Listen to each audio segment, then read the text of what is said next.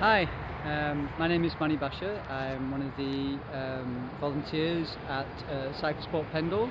I was one of the people responsible for that from behind us, the BMX pump track, along with another guy called Andy McGee.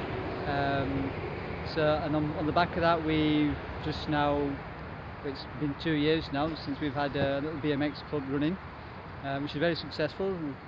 Roughly about 70 kids, something like that. So yeah, massive success.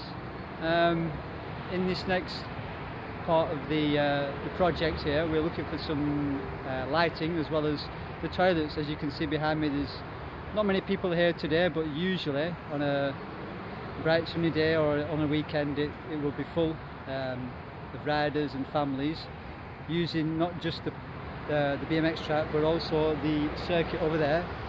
It's just over the bridge, the Steven Burke Cycling hub. That's usually busier on a weekend and during the weekdays as well. So toilets would be a handy addition to what we've got at the moment.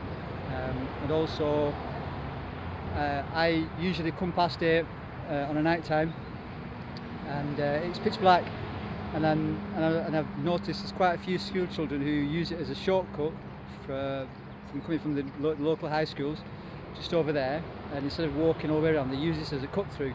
Now if we had lighting here, then it would make it a lot safer for the school children coming from school to home, as well as people who use this area to exercise their dogs or just go for a walk. It'd be nice to have lighting all the way down here, down the path behind us, and under the bridge.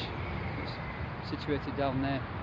So yeah, so if we could get something like that, it would probably make it a lot better a facility and a lot safer, which is something that we need to really think about. Okay, thank you very much.